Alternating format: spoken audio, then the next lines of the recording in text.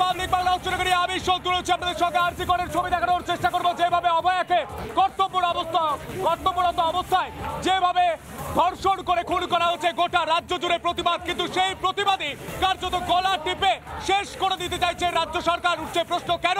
কারণ রাজ্যের জেলায় জেলায় চিঠি দিয়ে স্কুলগুলোতে জানানো হচ্ছে কোন রকম প্রতিবাদ করা যাবে না। সুপ্রিম কোর্টে দাঁড়িয়ে কপিল সিব্বাল বলছেন হুজুর রাজ্য জুড়ে যাতে আন্দোলন বন্ধ করা যায়, যাতে এই প্রতিবাদ বন্ধ হয় তার ব্যবস্থা নিন। কার্যত বিস্ময় প্রকাশ করে প্রশ্ন করছেন যে এ রাজ্যে হচ্ছেটা কি। গোটা বাংলার মানুষ এই মুহূর্তে ছবি দেখানোর চেষ্টা করবো। স্লোগানিং চলছে আরজি কর হসপিটালের যে ছবি রজনীকান্ত বেরা এই মুহূর্তে দেখাচ্ছে। এই মুহূর্তে সরাসরি কথা বলার চেষ্টা করবো। স্লোগান উঠছে, আমি শোনার চেষ্টা করবো কি স্লোগান উঠছে।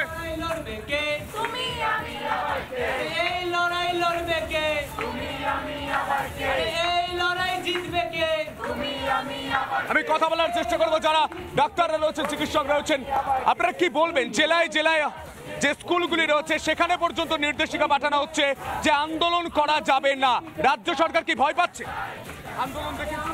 দেখুন, আমরা যেটা বলতে চাইছি আজকে আমাদের যে ন্যায্য দাবি, সেই ন্যায্য দাবিতে আজকে সেই ন্যায্য দাবি শুধু আরজি করের মধ্যে সীমাবদ্ধ নেই, সারা বাংলা এবং সারা ভারতবর্ষে আমরা ছড়িয়ে পড়েছি। সেই ক্ষেত্রে আমরা দেখতে পেয়েছি পুলিশের ভূমিকা যেটা সন্তুষ্ট ছিল না। অর্থাৎ আমাদের আন্দোলন মঞ্চে 4 মাসে 44 ধারা জারি করা হয়েছে, যার ফলে প্রচুর আন্দোলনকারী এখানে ঢুকতে পারছে না, মেডিকেল ডাক্তার ঢুকতে পারছে না, সেটাকে আমরা ধিক্কার জানিয়েছি। ডার্বি ম্যাচও আমরা দেখতে পেয়েছি এখানে লাঠিচার্জ হয়েছিল, সেটাকেও আমরা ধিক্কার জানিয়েছি। আমাদের মনে হয় যে এইভাবে গণতান্ত্রিক আন্দোলনকে পুলিশ প্রশাসন দিয়ে দমানো করাটা ঠিক হবে না। তারা প্রত্যেকেই বলছেন উই ওয়ান্ট জাস্টিস। ছবি দেখানোর চেষ্টা করবে এই মুহূর্তে আবার ভিডিও জার্নালিস্ট রজনীকান্ত বেরা দেখাচ্ছে। আর এই মুহূর্তে অভয়ার কার্যত এই মুহূর্তে অভয়ার যে মূর্তি, সেই মূর্তির ছবি দেখে পরিষ্কার যে আন্দোলনটা চলছে, আন্দোলনটা চলবে। আর এই জায়গা থেকেই আসবো আলোচনায়। আমি প্রশ্ন করবো বুক চিতিয়ে চোখে চোখ রেখে, পুলিশ কমিশনার বিনীত গোয়েলকে এখনো পর্যন্ত জেরা করা হয়নি। এখনো পর্যন্ত এই ঘটনায় একজন গ্রেপ্তার ছাড়া আর কিছু উঠে আসেনি। আজ পলিগ্রাফ টেস্ট হচ্ছে, কিন্তু রাজ্য সরকার কি চাইছে আসল দোষীরা সামনে আসুক? যদি চায় তাহলে সরকারি স্কুলগুলোতে চিঠি দিয়ে কেন জানানো হচ্ছে যে আন্দোলন করা যাবে না? আসবো আলোচনায়। প্রথমে দেখে নেব বিশেষ রিপোর্ট।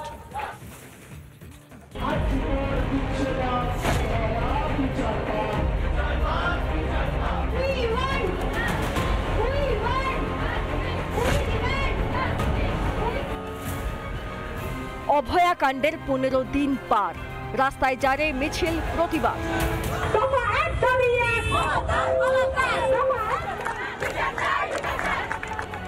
কখনো মেয়েদের রাত দখল, কখনো ফুটবল প্রেমীদের প্রতিবাদ,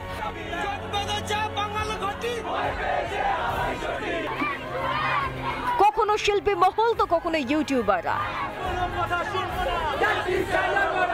কখনো নাগরিক সমাজ। বিচার কবে? প্রতিবাদ থেকে বাঁচতে রাজ্যের আজব আবদার দেশের সুপ্রিম কোর্টে। And the future protest, Malaj, your lordships have to protect us for that future protest. এবং সুপ্রিম ধাক্কা। Protest? How can protecting the state? How can we protect the state? No, your lordships may Malaj, so the standard operating procedure must follow. We will designate an area they can hold the protest. They can go there. So why do we have to do all that? Your district magistrate. Yeah, your lordships will only say, Malaj, because your lordships have said no peaceful protests should be interfered with, Malaj. Now, if they don't follow the standard operating procedure, don't tell us what the leader is, Malaj. What will happen is what your lordships have seen. তবে এরই মাঝে আরজি করের প্রাক্তন অধ্যক্ষ সম্পর্কে একের পর এক বিস্ফোরক তথ্য প্রকাশ্যে। মানুষ হিসাবে উনি খারাপ ছিলেন। উনি ছাত্রদেরকে ফেল করানো এবং যে ছাত্র ওনার কথা শুনতেন না তাদের টার্গেট করে অ্যান্টি র্যাগিং কমিটিতে দিয়ে তাদের এগেনস্টে র্যাগিংয়ের কেস করা, জেন্ডার হ্যারাসমেন্ট আইসি কমিটিতে দিয়ে দেওয়া, এটা থেকে উনি না ওদের ভয় দেখাতেন এবং উনি একটা মানে মাফিয়া রাজের মতন রাজপাট করতে চাইছেন। স্বাস্থ্য ভবনকে কেন জড়াচ্ছি? স্বাস্থ্য ভবনে একজন ডাইরেক্টর অফ মেডিকেল এডুকেশন ডিডিএমই ছিলেন। উনি ওনার ঘরে আসতেন, কেন ওয়ার্কিং আওয়ার্সে না, বিয়ন্ড ওয়ার্কিং আওয়ার উনি আসতেন, তারপরে প্রিন্সিপালের ঘর বন্ধ হয়ে যেত ভেতর থেকে, তারপরে ট্রান্সফারের লিস্ট ওখানে আরজি করে বসে তৈরি হতো, পরের দিন স্বাস্থ্যভবন থেকে আবার বেরিয়ে যেত। এখানেই শেষ নয়, 9 আগস্টের পর থেকে একবারও সন্দীপ ঘোষকে ডাকেনি পুলিশ। আবার আরজি করে আর্থিক দুর্নীতি কাণ্ডে এই সন্দীপ ঘোষের বিরুদ্ধে হঠাৎ সিট গঠন পুলিশের। সেই দুর্নীতির তদন্ত ভার সিবিআই এর কাছে যেতেই আদালতে দৌড়ান সন্দীপ, যদিও সেখানেও সুবিধা করতে পারেননি আরজি করের প্রাক্তন অধ্যক্ষ। অভয়া কাণ্ডের সত্যের সঙ্গে কি জড়িয়ে রয়েছে বড় কোনো চক্র? রিপাবলিক বাংলা।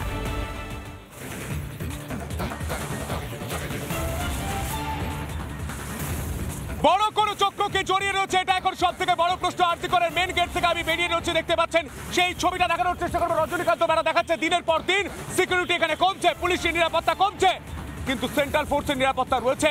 আমি আসবো আলোচনায় যারা রয়েছেন পরিচয় করে দিই একে একে। আমার সঙ্গে দুইজন অতিথি এই মুহূর্তে এসে উপস্থিত হয়েছেন। পৃথ্বীরাজ রয়েছেন, বিজেপির মুখপাত্র অরিত্র রয়েছেন, শাসক দলের পক্ষে কথা বলবেন। আমি অরিত্রকে দিয়ে প্রথমেই শুরু করি। অরিত্র, বৃষ্টি পড়ছে, এই প্রকৃতি শান্ত হচ্ছে, কিন্তু আমাদের এই বাংলা শান্ত হচ্ছে কেন? শান্ত হচ্ছে না কারণ প্রশ্ন উঠছে, তোমরা কি আন্দোলনে ভয় পাচ্ছ? রাজ্য সরকার কি আন্দোলনে ভয় পাচ্ছে?